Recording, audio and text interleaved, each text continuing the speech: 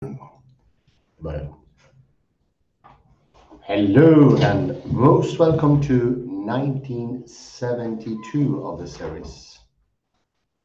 We will today continue with Eugen Fischer's Wittgenstein's Non-Cognitivism. Non-Cognitivism. Non-Cognitivism explained and vindicated. Explained and vindicated by Eugen Fischer.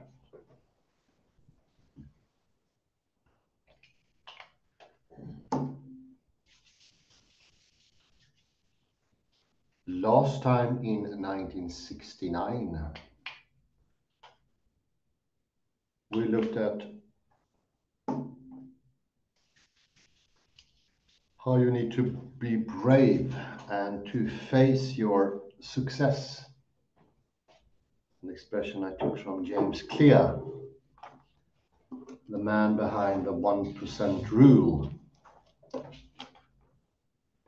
So we need to go with the flow, so to speak, and see where it's taking us.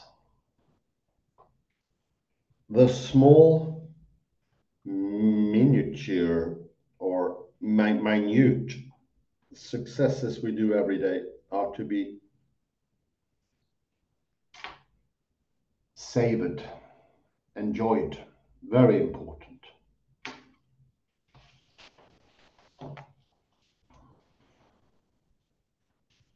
And little by little, as we see here, the deep disquietudes would cease to be there. The haunting will become less and less. Yeah, you can stop there actually, a bit up. The unwarranted and disabling, distressing, or disquieting emotions and in unreasonable and dysfunctional behavior will little by little cease. We will go into balance, a balance that comes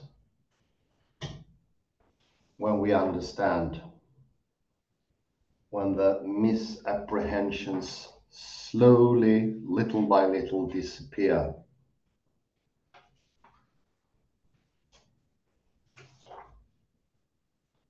Fischer called that therapeutic, but you can try it out as a psychophysical therapy, like the physiotherapist you can find down in the hospital.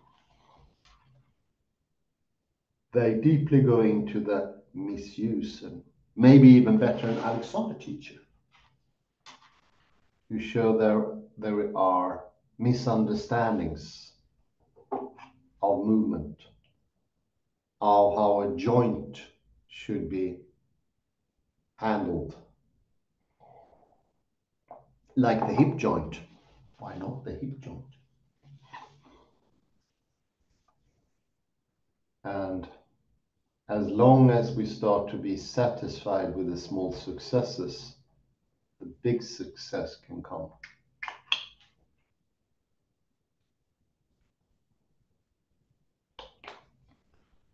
And of course, then also pointless theorizing will cease. They seem to be triggered by this disquietude. So the more the disquietude is there, the more unnecessary philosophizing is present. It could be that it is fueled by disquietude. We're not being at ease anymore. We do not understand. What Wittgenstein brings is understanding at the very deepest level.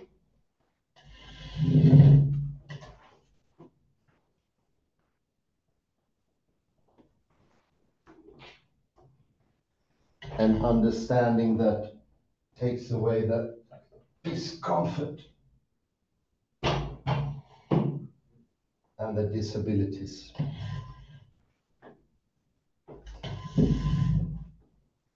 And lead to a deepening of understanding.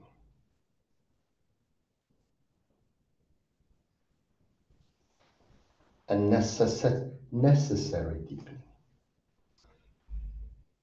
I will now continue where I left off in 1969, and we are presently at page 69.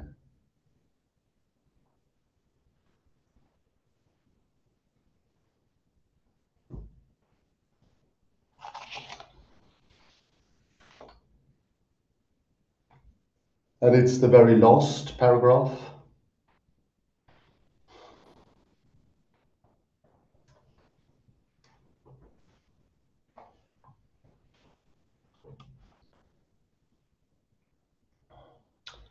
This response is structurally similar to a core move in cognitive therapy,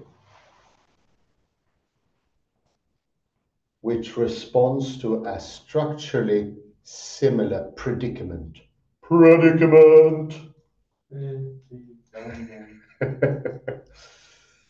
A variety of psychological disorders. Crucially, involve urges to make unwarranted leaps of thought that presuppose assumptions,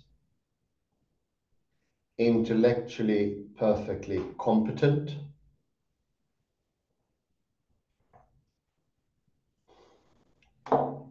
the subject is not aware of relying upon, and led him again and again to distressing or disabling conclusions, belief in what generates or reinforces emotional or behavioral problems. Problems.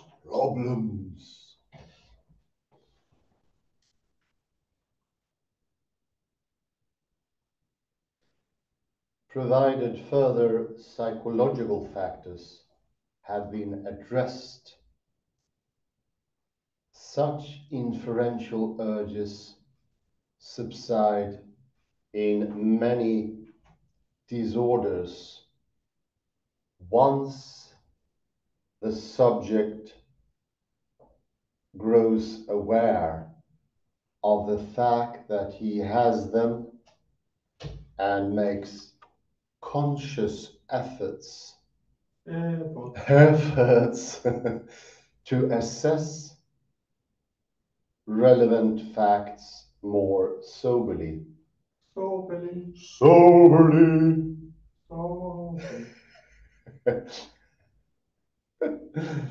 Taking into account his tendency to distort them.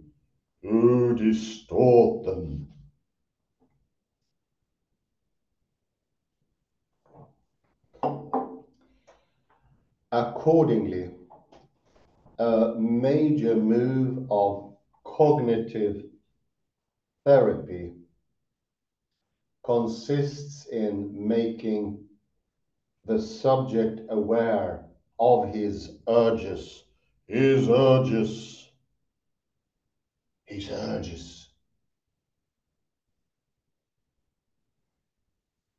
Let's retain for our purposes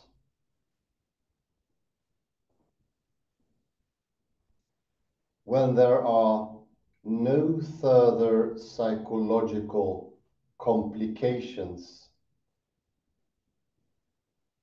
we can weaken an inferential urge by growing aware of the fact that we have it.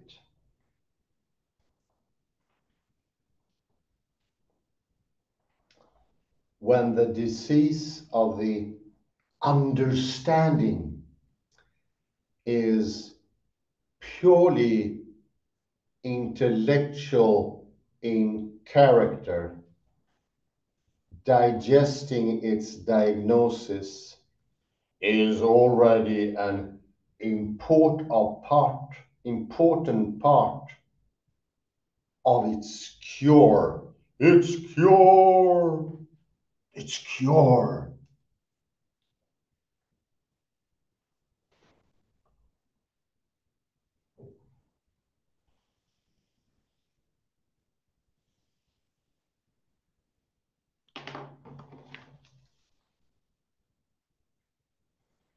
Accordingly, Wittgenstein responds to what we have seen in section 3 to be a structurally similar situation.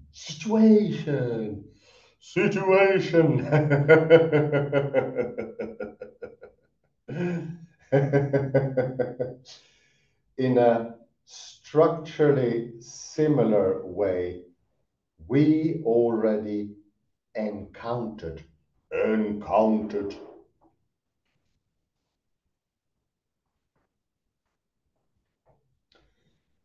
Within 2 sections of raising the problem, he engages in the investigation of reading, through which he makes himself aware of the fact that he has a context-sensitive, a-rational, and autonomous propensity to leap to unwarranted conclusions that are variations on always the same theme, the mentalist schema 1. The mentalist schema 1.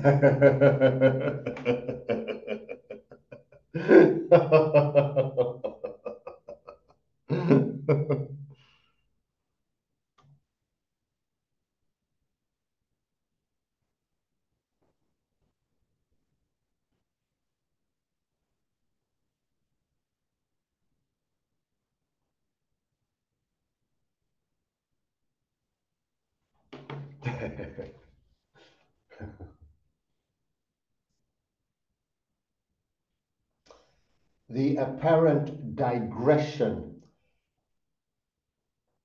into the investigation of reading in response to the problem about sudden understanding thus implements the therapeutic strategy just explained. To enable a thinker to accept the refutation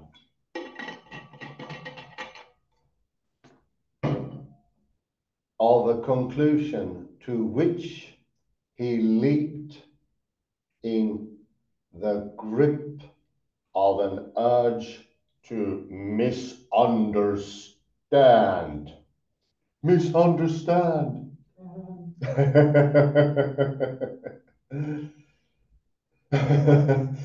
We have to weaken this general urge.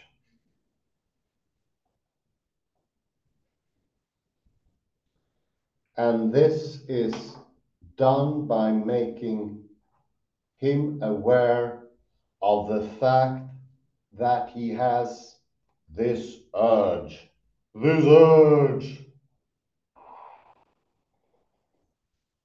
The urge.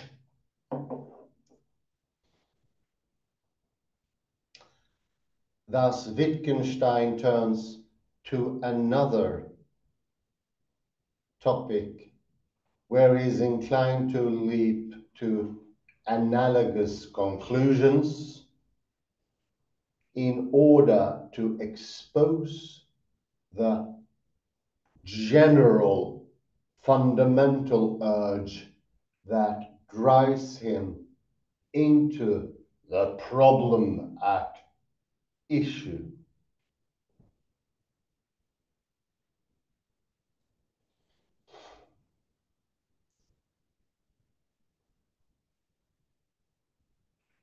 To do so, he makes 3 moves.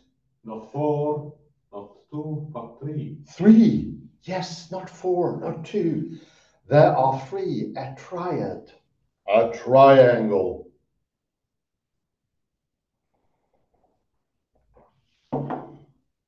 Three moves.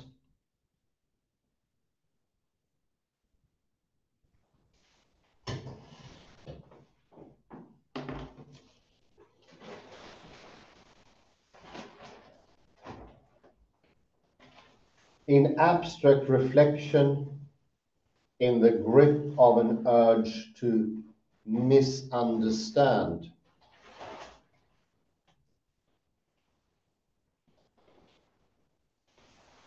we tend to think that the things must be like this,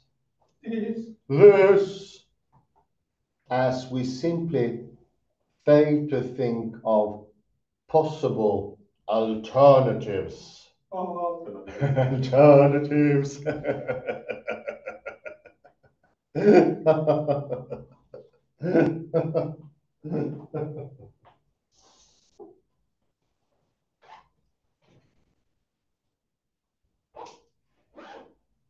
Alternative, the possible alternatives.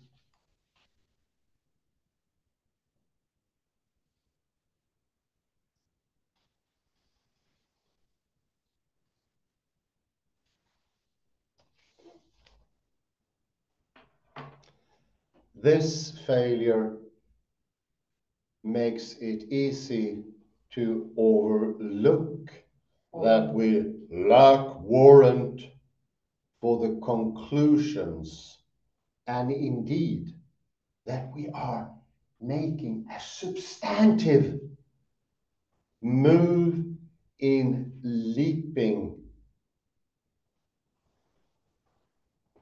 to them. Leaping to them.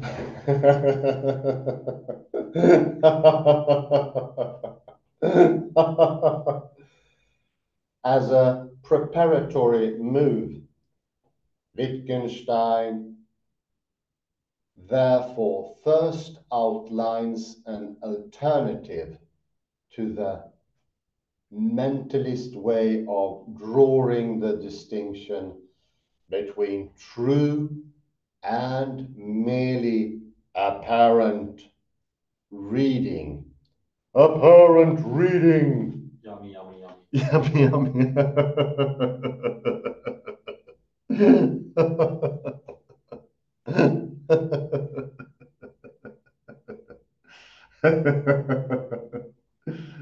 Very good. Once more, we have a Wittgensteinian proposal that is proven wrong or shown to be lacking.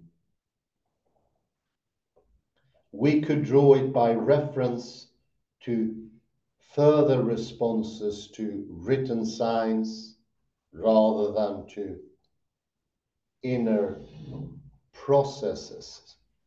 Inner processes. Inner processes.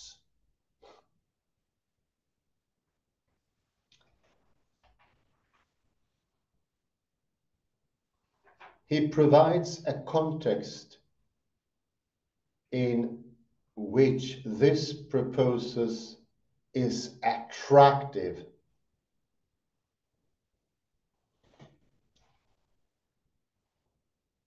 If we train people as reading machines, ChatGPT maybe.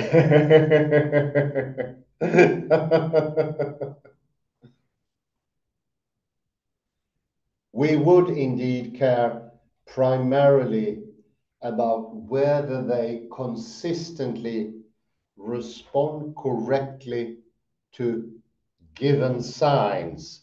To given signs.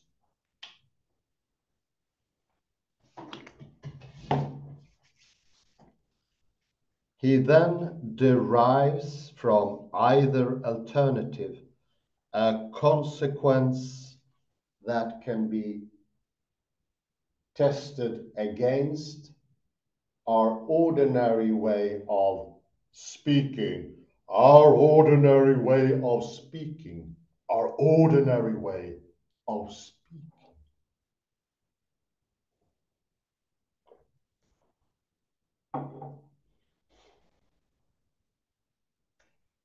When we use a certain inner process as a criterion of reading, we can say of a particular word that it was the first word the subject read.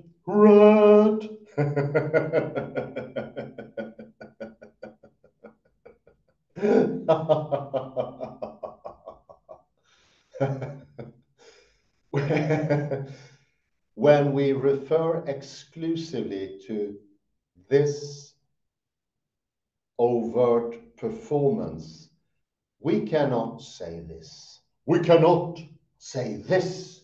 Oh no.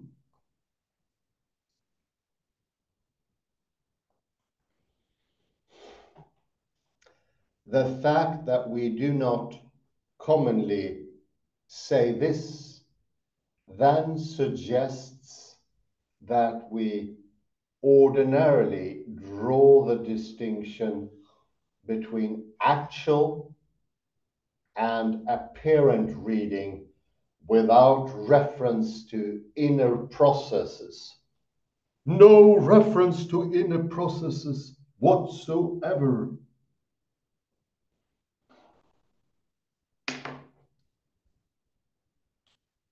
So it can be done without inner processes.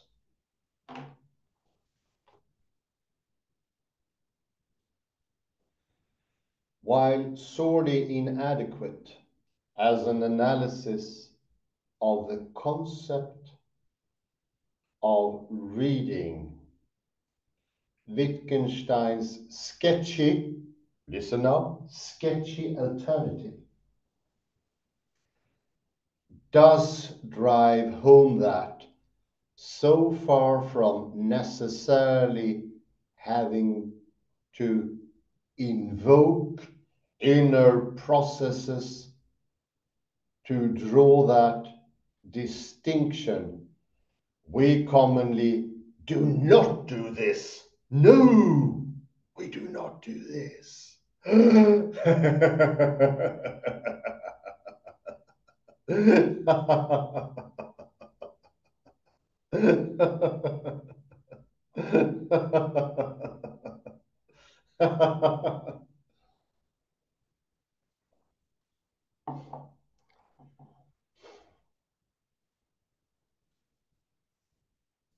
This alternative allows Wittgenstein to distance himself from the mentalist ideas of reading, in marked contrast to the conclusion 2. He merely takes note of his temptation to endorse them, while careful not to do so. Ouch, ouch. Ouch, ouch. Oh dear, Galle. What can we do? What can we do?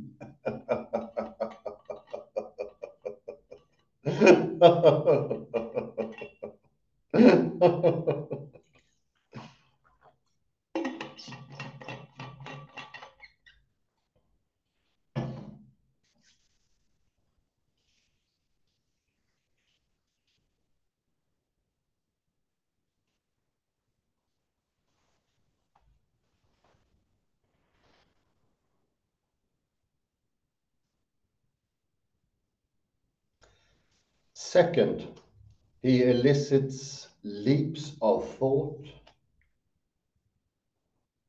similar to the one that raised the initial problem by listening to the nonsense. Nonsense. So he's making leaps similar to the mistake. Nonsense! It's all nonsense. It's nonsense. He is tempted to say,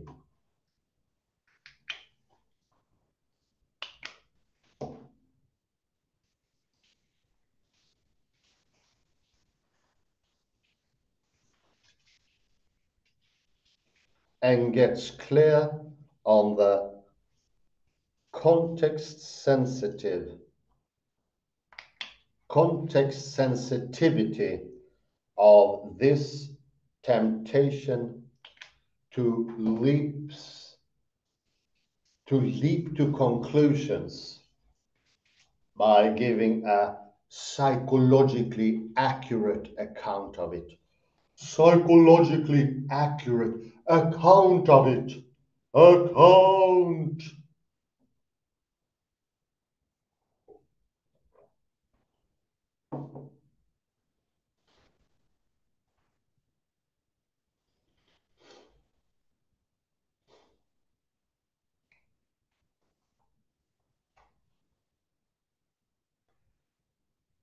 Wittgenstein considers contexts relevantly similar to the one in which this problem arose, lets himself say in response whatever strikes him as intuitively plausible without self-censorship. Self-censorship.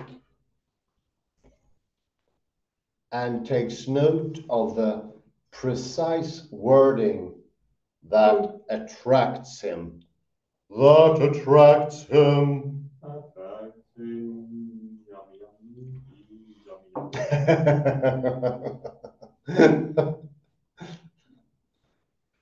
And the particular circumstances under which it strikes him thus. Strikes hard. Very good.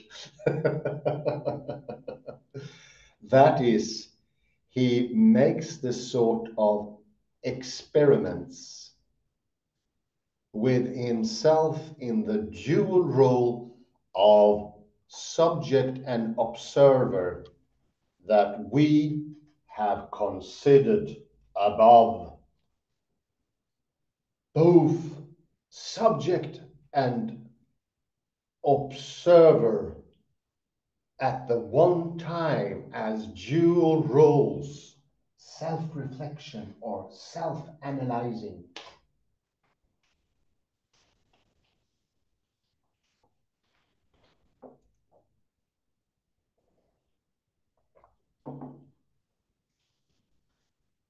Yummy, yummy, yummy. Indeed, indeed.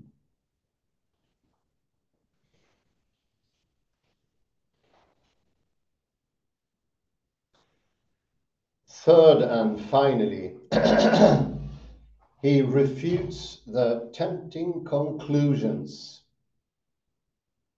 They're tempting, they tempt me. Oh dear!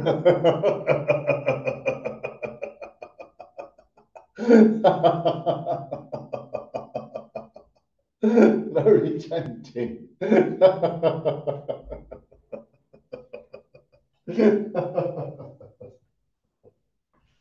They tempt me too much. What can I do? When we are overly tempted. Ten, 10, 10.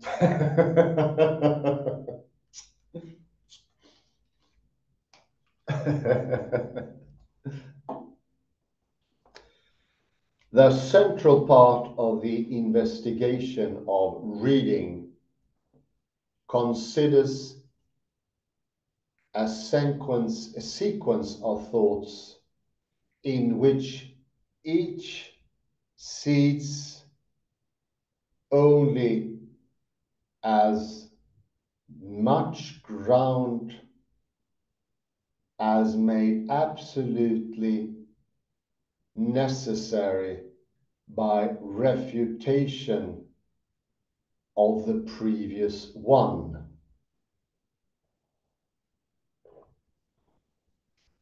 Ooh, that was a sentence and a half.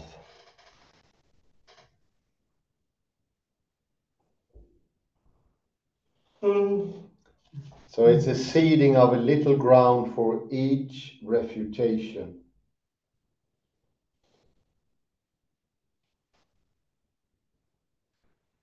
One, the one real criterion for anybody's reading is the conscious act of reading. The act of reading the sounds off from the letters.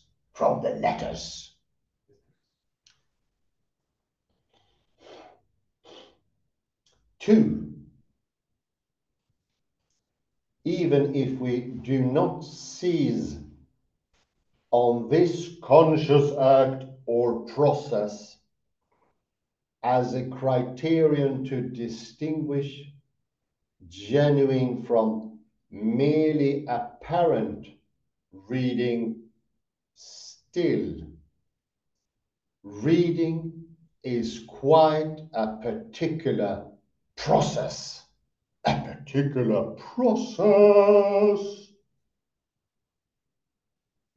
Namely, a conscious process. Reading is a particular experience. We merely need to read a page of print to see that something special and highly characteristic is going on. Going on.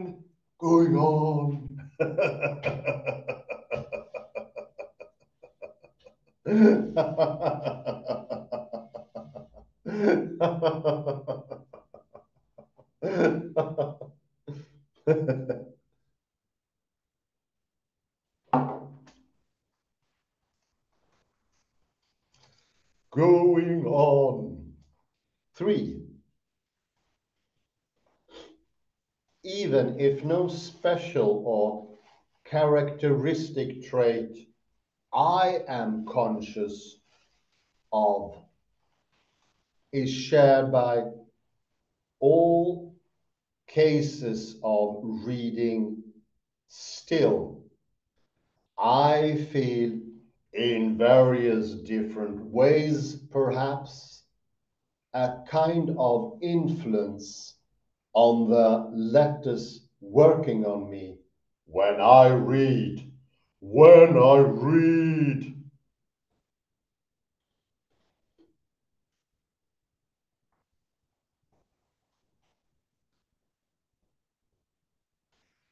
Wittgenstein refutes each of these claims in turn. Refutes, he does. He refutes his own proposals. What? In different ways which depend upon the kind of proposition at issue, and which we shall consider below there.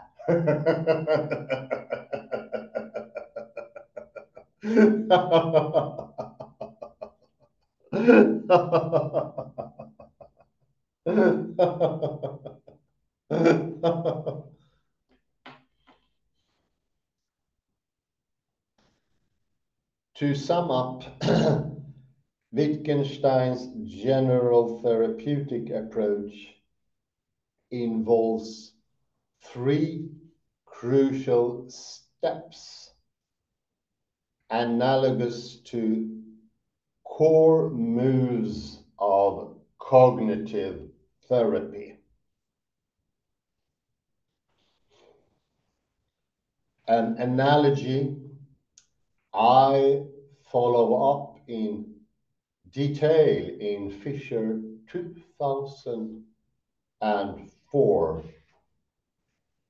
A. Outline of an alternative to their conclusions facilitates B.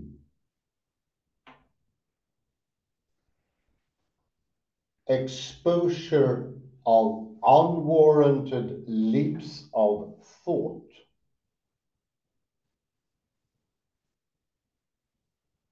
And C.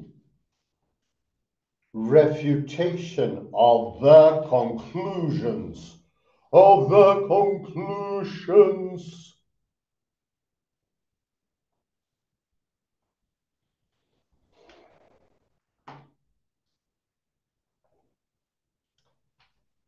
Through exposure and refutation of several leaps, Wittgenstein exposes a general urge to misunderstand that systematically drives him from truisms and trivial observations to substantive and unwarranted conclusions that disquiet him as they conflict with each other or with facts he cannot deny. Not deny. Make an offer that you cannot deny. A philosopher can give you an offer you don't understand. Such awareness of it weakens the urge. It weakens the urge. In particular, this enables one to accept the refutations of the leap of thought that got one into the problems prompting these efforts.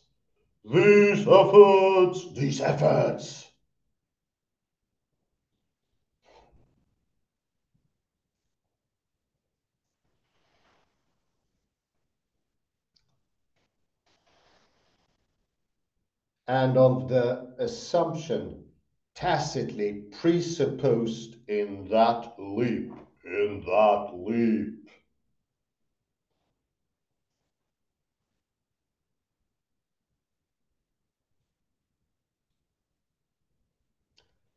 The function of those three therapeutic moves is precisely to enable us to accept these refutations.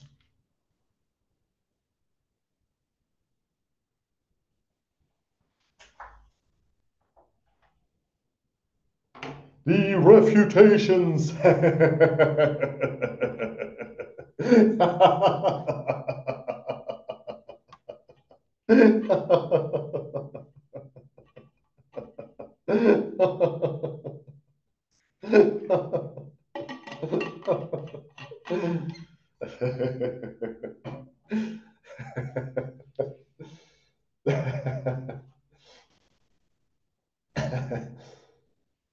accordingly, Wittgenstein's investigation of reading interrupts the refutation of the tacit presupposition that took him from truisms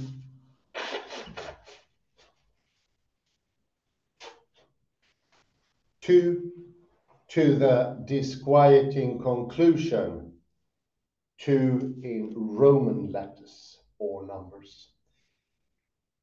He recasts the two in linguistic terms, transforming the latter into I employing the sentence, now I understand.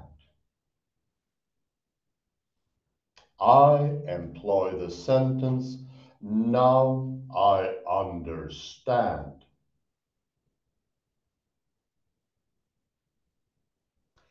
As a description of a process occurring behind. That of saying or thinking of the formula of something behind.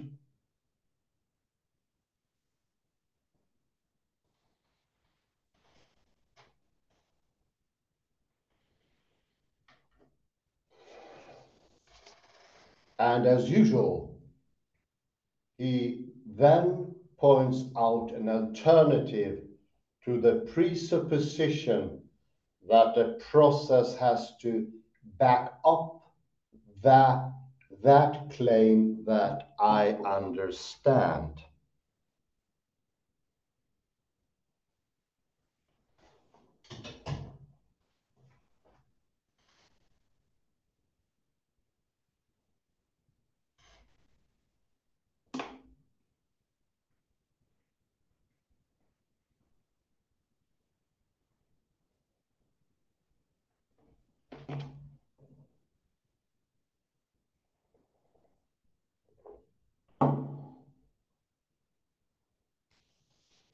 He then points out an alternative as a description of a process occurring behind. Remember that. Occurring behind. That of saying or thinking of the formula. He then points out an alternative to the presupposition that a process has to back up the claim that I understand. Instead, it might be a particular circumstances which justify me in saying I can go on when the formula occurs to me. Occurs to me. Occurs to me.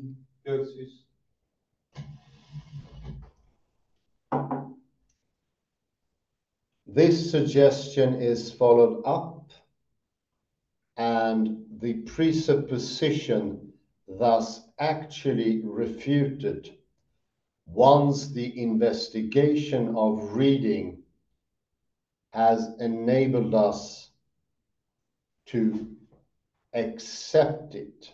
Accept it. Accept it. Accept it.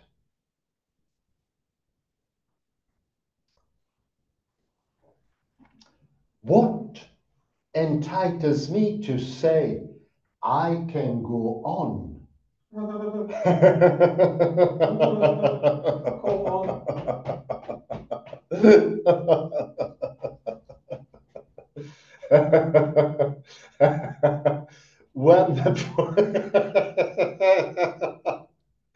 when the formula occurs to me are such circumstances as that I know arithmetic Arithmetic.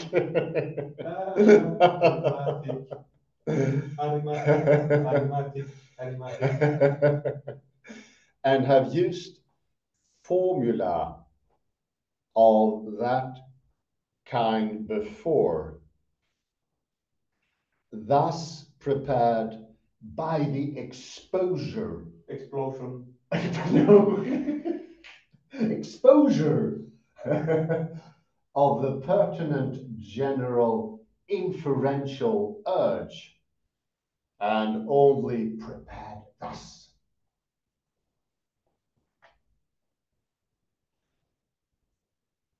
This refutation of the assumption tacitly presupposed in leaping to it enables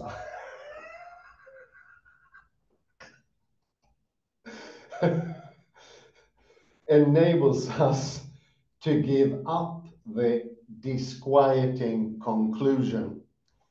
So we no longer worry about its conflict with the facts we cannot deny and other things we wish to maintain. Worry. I think it's an excellent pause thing here. Mountain. Yeah. Maintain. I will also pause the recording because I need a good pen. So I will take it in steps, the Wittgensteinian method, because I can imagine it's quite confusing. All through PI and philosophical remarks on psychology and settle, he first discovers a problem. It could be the leaps that we make, the unconscious too quick solutions to a problem, or unthinking acts. And then Wittgenstein suggests solutions to the problem. So he put propositions in front that we read, and these we accept them as being sound or not completely accept them.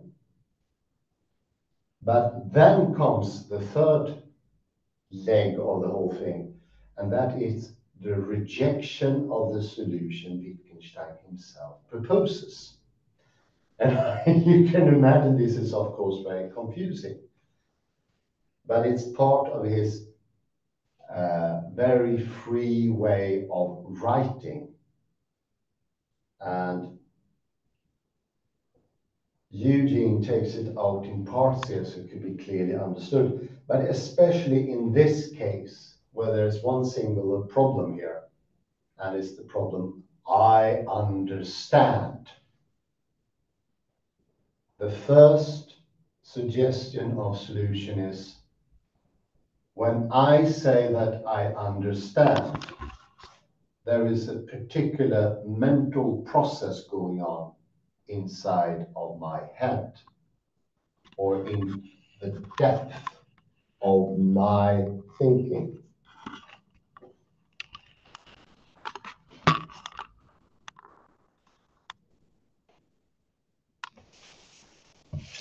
The rejection of the solution is, it doesn't seem to be any criterion for this rejection. It doesn't seem to be any criterion for doesn't seem to be any criterion for this innerness. It doesn't have any features. So it's something, the suggestion is that there is something behind, but then we discover it doesn't have any looks. We cannot describe it. And do remember in this context, and nothing is the same as a something we can say nothing about. They amount to the very same. The same. The same.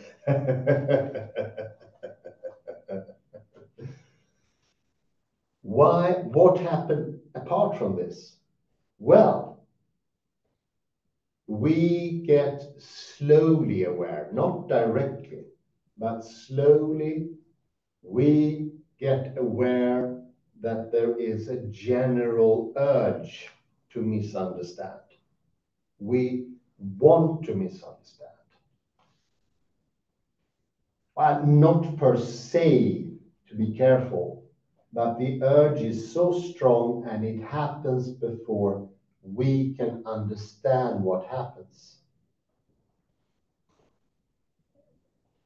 And one important thing here is most definitely a very slow and careful reading process.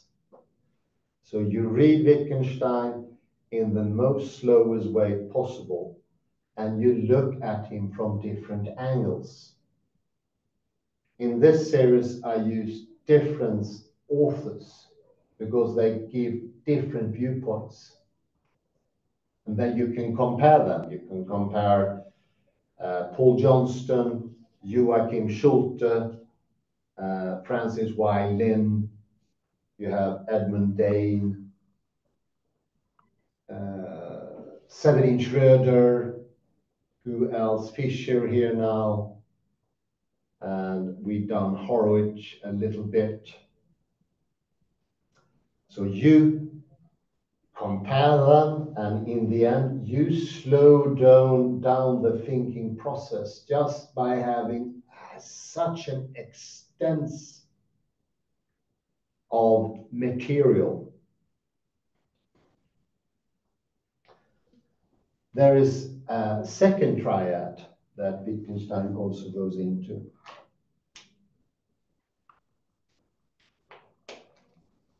He outlines an alternative in the problem of understanding, specifically. The outline facilitates the conclusions, and then we find the unwarranted,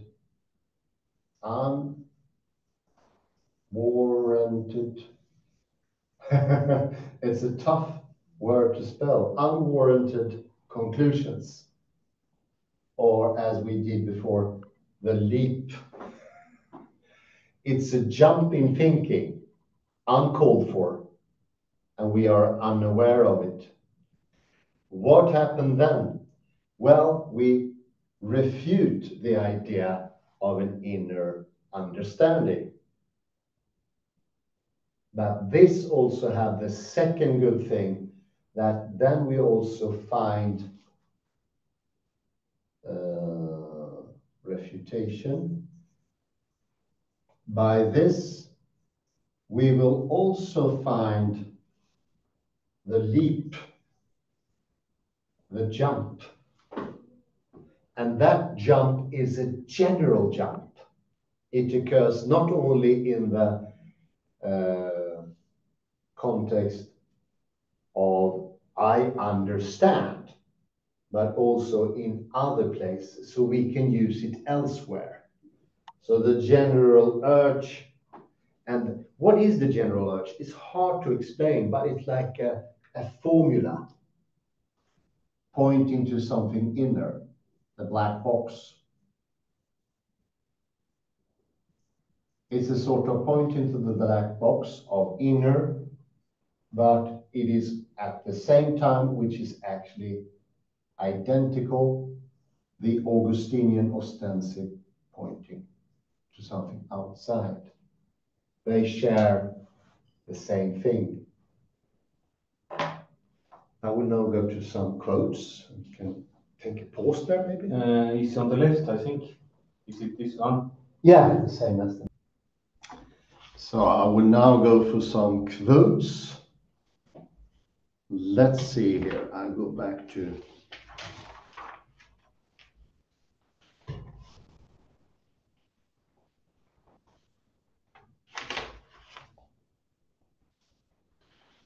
At the bottom of page, I think it's 69.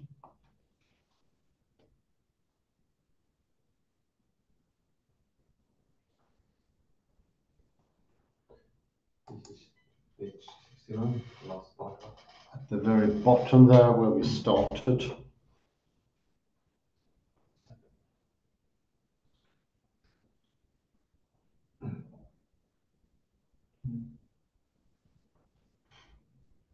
Can you see on your? Yes, I see. Oh, okay. There's something wrong with my, I don't know what it is. Doesn't matter really, you can see it. At the bottom, a variety of psychological disorders crucially involve urges to make unwarranted leaps.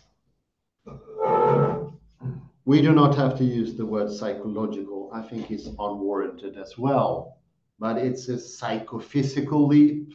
It's definitely a physics to it. It's the same as the urge to press the head down and backwards. And my guess is that those things happens simultaneously. We do something physical at the same time.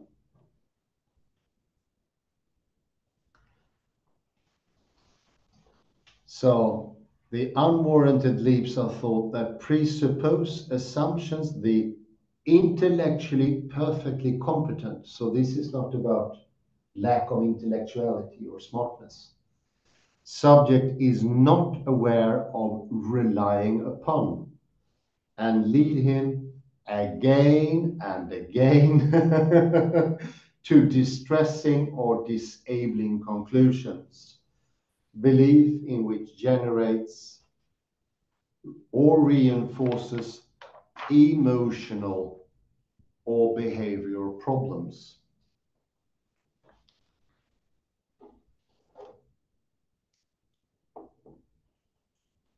So every time we have this in the background, we will come up with different general formulas.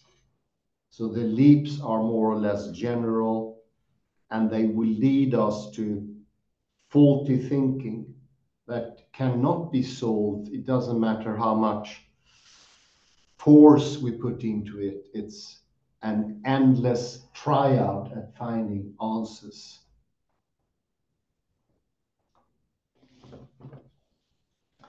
So go down to the bottom at the first paragraph on page 70. Last paragraph, okay. No, last part of the paragraph, the first paragraph. Okay. And there's after a semicolon, when the disease of understanding is purely intellectual in character, digesting its diagnosis is already an important part of its cure. So going through these things, the 1, 2, 3, it's discovering it. It's part of the cure.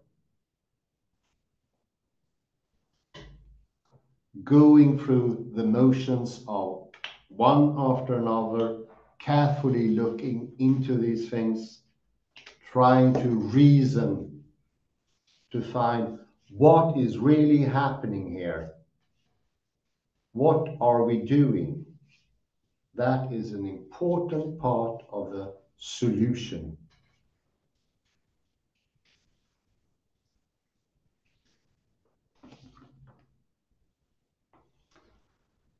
And then we go down to the second paragraph.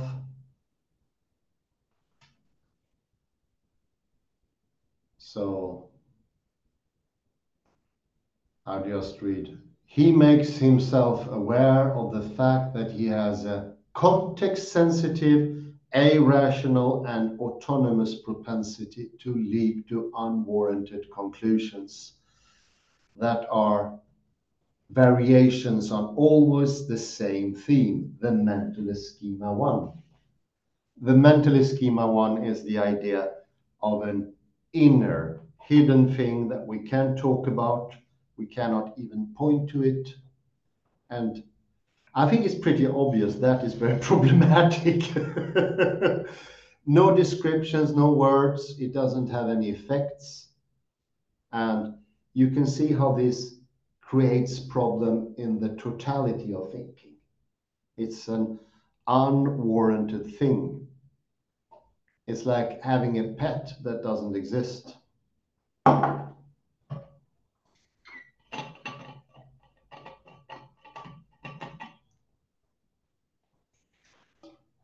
We have to, later we can see, we have to weaken this general urge. And of course,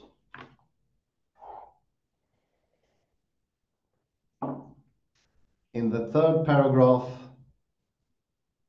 in the abstract reflection, in the grip of an urge to misunderstand, we tend to think that things must be like this and simply fail to think of possible alternatives. So Wittgenstein is providing alternatives and we reject them one by one. They are not working. It's a bit, if you remember, the interlocutor when he speaks against the person.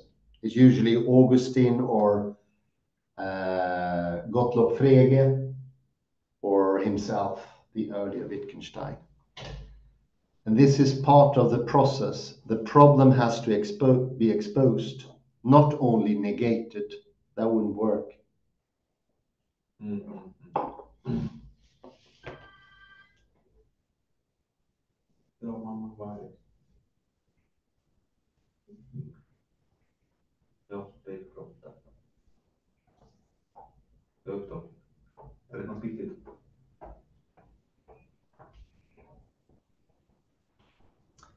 As a preparatory move, Wittgenstein. Okay. As a preparatory move, let's see here.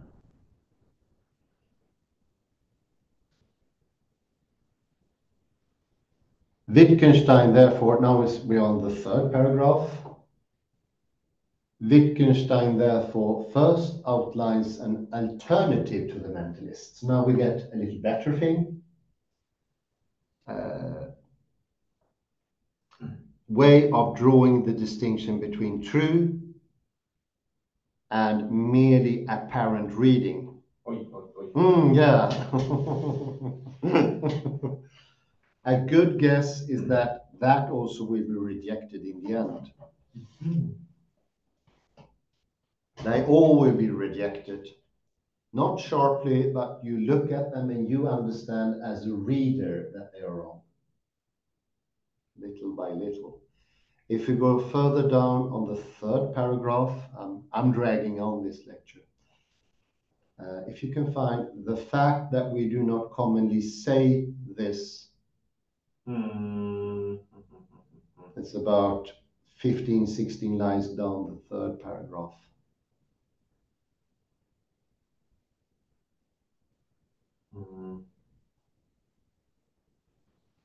In a keyword. Unusual word. The line begins here.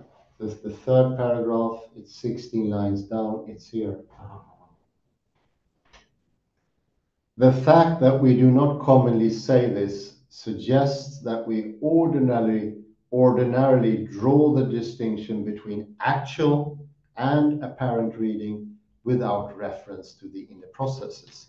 Now we get a suggestion from Wittgenstein, a sort of going away from direct inner psychic things.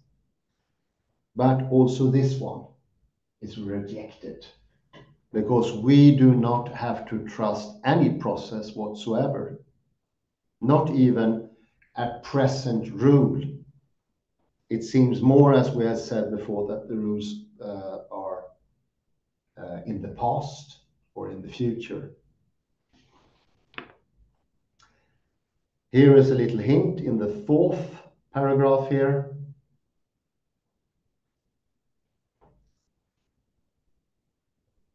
Wittgenstein is the fourth line. Wittgenstein considers context relatively relevantly similar to the one which his initial problem arose, lets himself say in response whatever strike him as intuitively plausible, without self-censorship. So what he tries us to get away from is too quick rejections. He doesn't strive for the reader to get a new point of view. He wants to challenge whatever view they have so that they can form their very own. And this is this is also why all these interpreters of Wittgenstein are so widely different. Remember Francis Wylin comparing to how Tang and then taking Paul Johnston, that are widely different. If you go to the next page, what number could that be? 71. 71.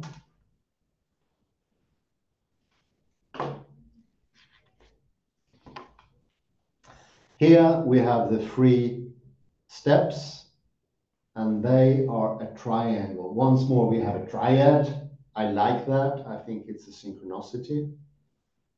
No one else of the interpreters of Wittgenstein has used a triad, but we had it in the previous lecture. 3 times 4, 12. And at the end here, 1, 2, 3, third paragraph, I'll call that. And listen carefully now. This is absolutely crucial. The function of those 3 therapeutic moves is precisely to enable us to accept these refutations. So the moves are there so we can accept the refutations of what Wittgenstein is saying, one by one. And then we go down to the 4th paragraph. To make it a little bit easier, he recast the 2 in linguistic terms, transforming the latter into I employ the sentence, now I understand, as a description of a process occurring behind. That of saying or thinking the formula. So that in a nutshell is the problem, that it's getting different explanations by Wittgenstein. And we refute them one by one. And here comes a crucial sentence. He then, in PI 154a,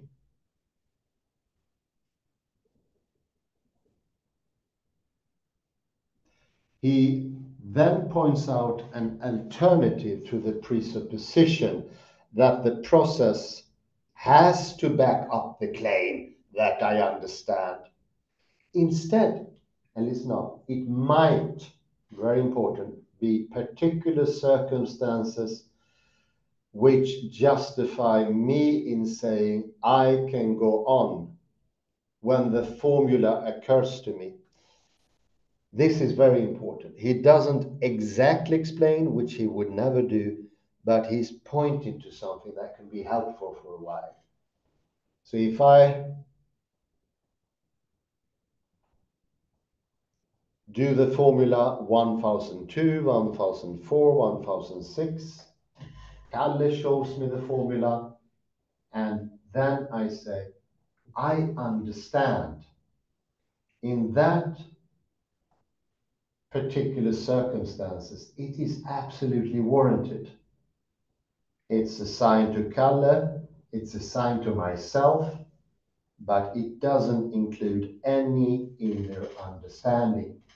It's all on the outside and perceivable by anyone.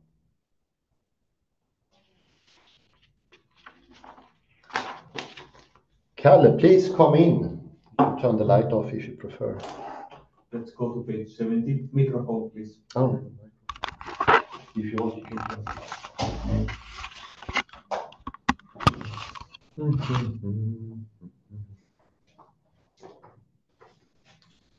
Page 70, and the first paragraph of page 70. Making, let me see, making.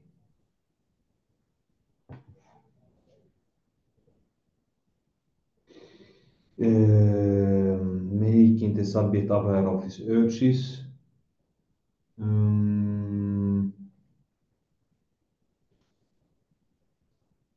5 lines down.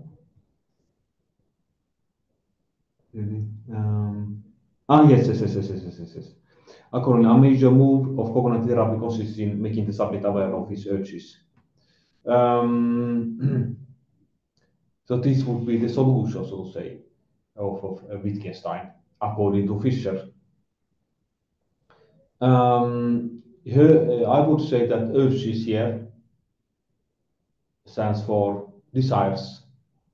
Let's say in Freudian terms, like sexual desires. And as I told earlier in the previous lectures, I say that Fischer is turning Wittgenstein into a Freudian philosopher, psychologist. Yeah, maybe.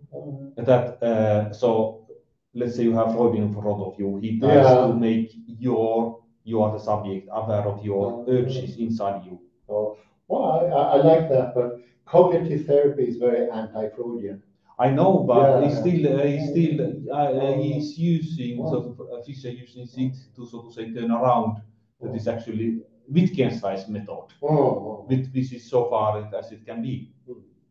Well, possibly, yeah. Sure. Because a major move in Freudian psychology consists in making someone aware of his urges.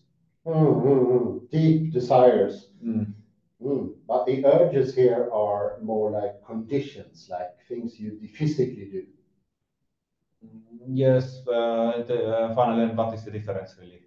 Well, the desires can never be seen. They don't have any qualities to them. They are, so to speak, deeply hidden. And this is what Wittgenstein didn't like with Freud, because he never mentioned what are those unconscious things. Is once more the black box.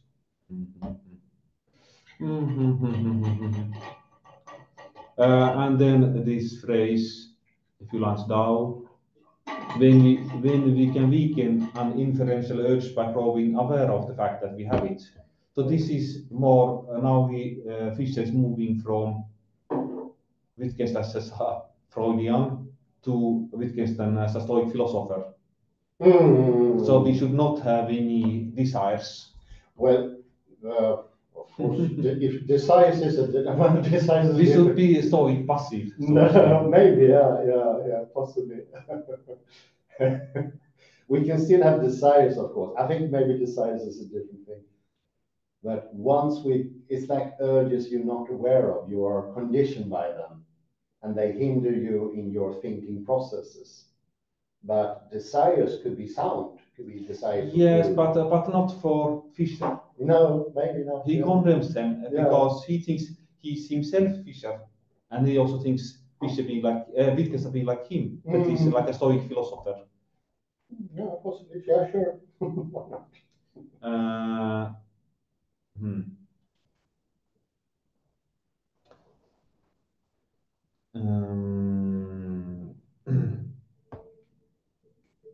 And then we could also take up that reading machines. That was an interesting phrase. I missed that one. Yeah, I saw it. It's very. So it's page. Let me say to you. It's page. I think it's the same page. Yes, it's actually the same page. 70. It's the middle of the page. Let me see. The middle of the page. Let me see. Did you find it? The sentence. So he provides a context in which this proposal is attractive.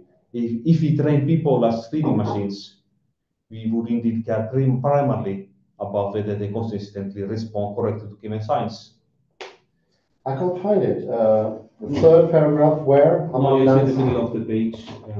How many paragraphs? After the number 157. It's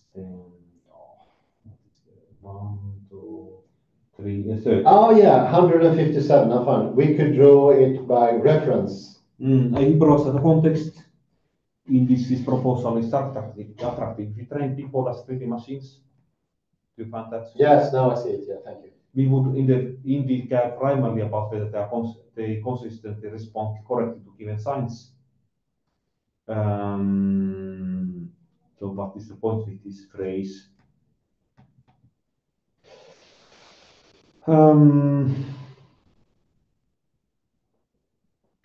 This is, I don't know what is his point here really. It is. What do you want to say about it, Kalle? No, I don't know. This is.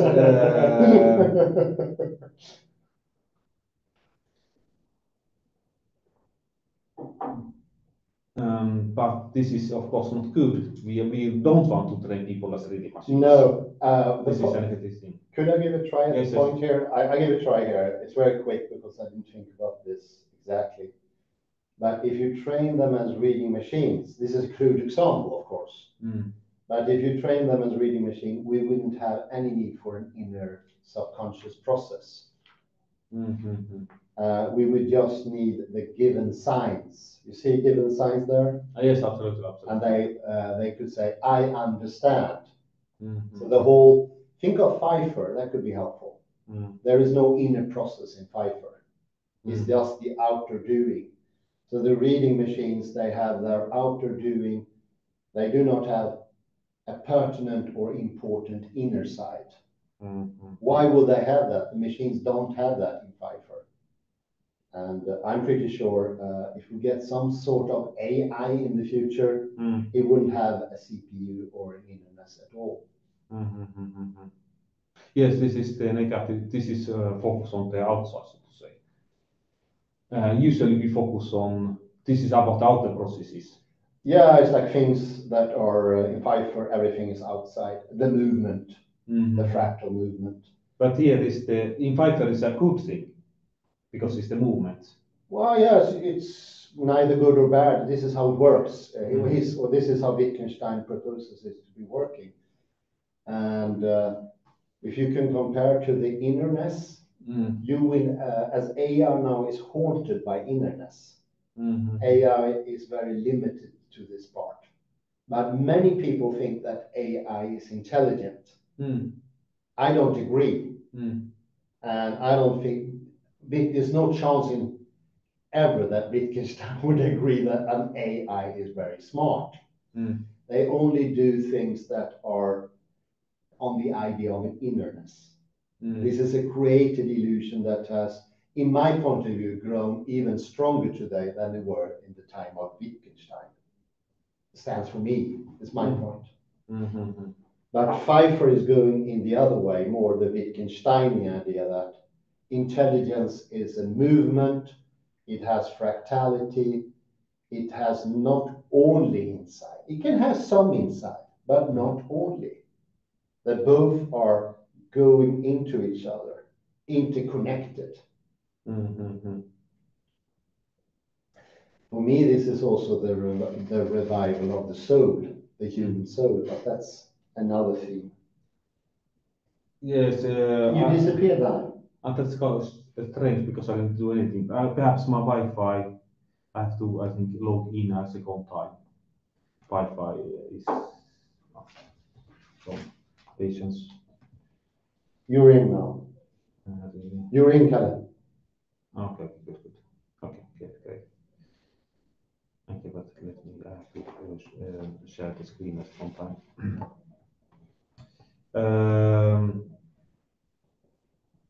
Yes, you can actually think about, I was thinking really much more like these electronic shocks that you can give to people and people respond to them automatically. Or if you go to a doctor, he checks your reflexes. Knee reflexes and such things, yeah. So perhaps AI machines today are like these in one way. Yeah, my point. No, okay, machines don't react to any physical pain. It's not really. No. But is that they don't think anything. That is the similarity with AI. Yeah, I think we are haunted by the innerness, and we make an AI that doesn't really work.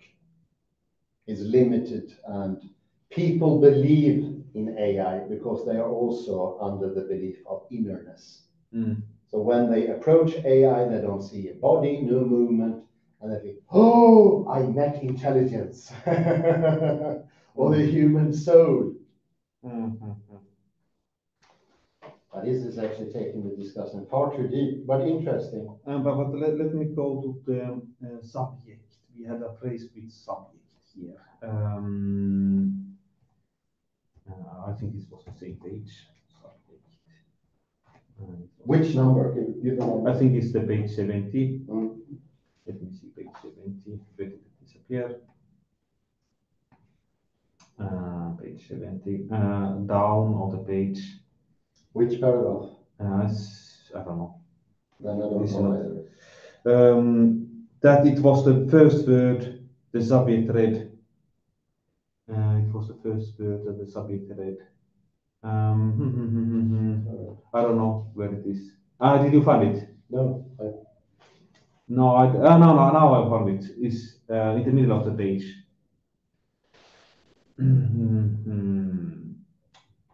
So the paragraph begins with in abstract reflection. Oh yeah, number 3 it is. And then 10 lines down, roughly. 10 lines, okay.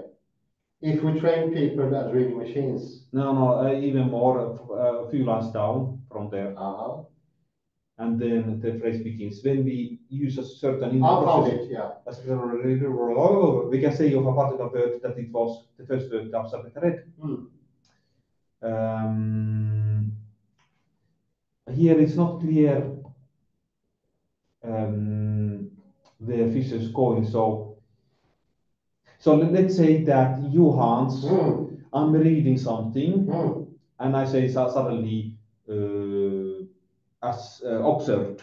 I said the word observed, for instance. Then you can check. I said the word observed. Yeah, I get it. Yeah, observed. And then that would be your criterion, okay? Yeah. I said observed. You observed that I said the word observed.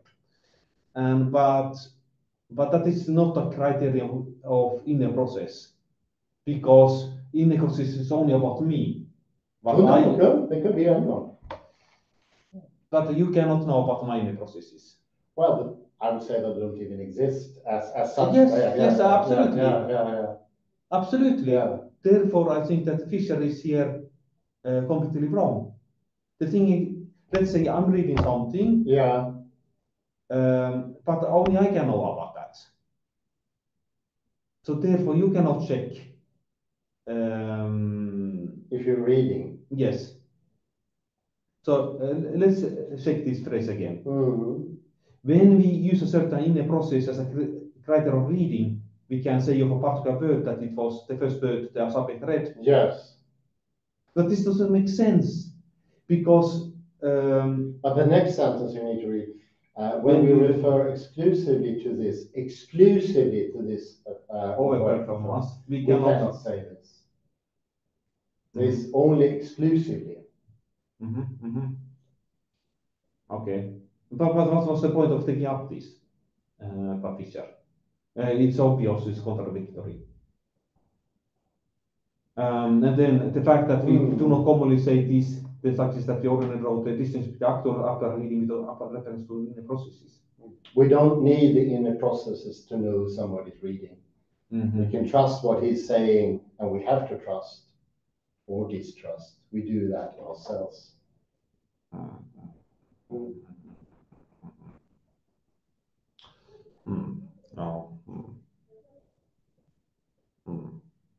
And then let me say on the next page. Which? Next page. Here, I don't know which line it was. Which page is it? Page 71. Okay. Still page 71.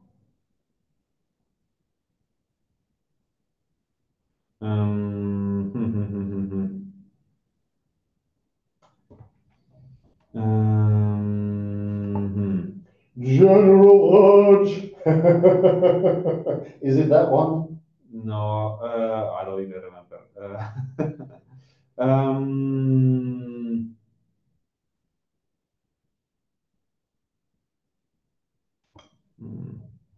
Maybe it's about the formula. No, it's about the word urge.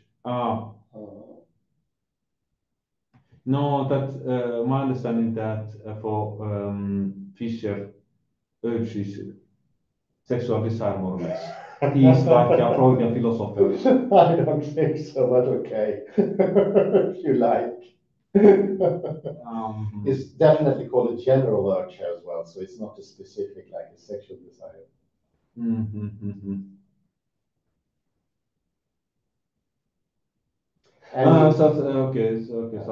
He also explains what is the urge. He gives a definition to the urge. Okay. And the urge is taking the leap. So the leap is the urge to jump into preemptive conclusions. So he also explains again and again what is this urge.